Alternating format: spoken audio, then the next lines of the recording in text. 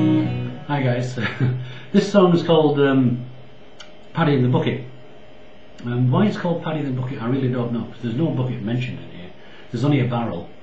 It's all about this Irish guy working on a building site, but I'll let the song tell you all about the story. Paddy the Bucket.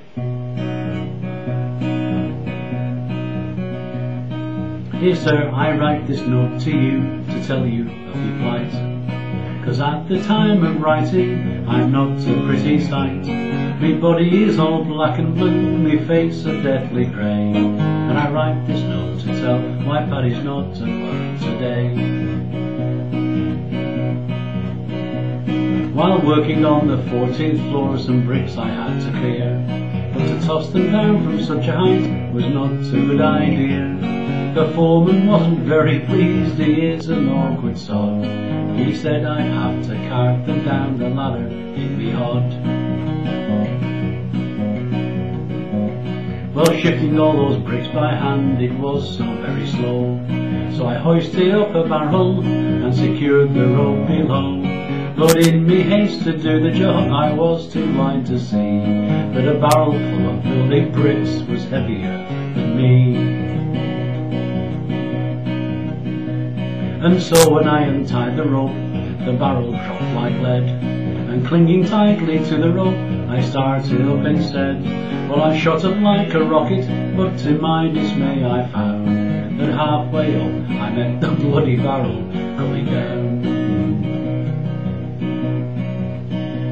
Well, the barrel broke my shoulder, just to the ground it sped, and when I reached the top I banged the pulley with me head. So clinging tightly, none was shot from this almighty blow, that the barrel fell like half the bricks on 14 floors below.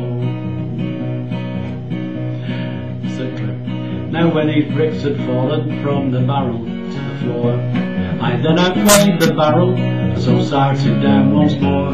So clinging tightly, none was shot, me body racked with pain, that halfway down I met the bloody barrel once again.